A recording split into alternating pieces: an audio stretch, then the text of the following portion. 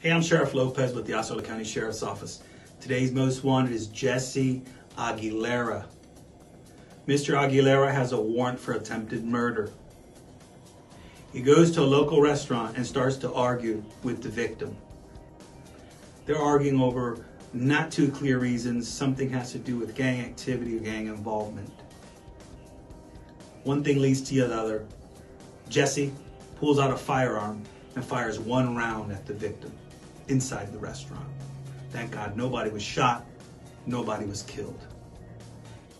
And as always, prior to the arrival of law enforcement, he leaves the scene. Now you have a warrant for attempted murder. You need to turn yourself in. Our fugitive apprehension units are looking for you. Our detectives and patrol units are looking for you.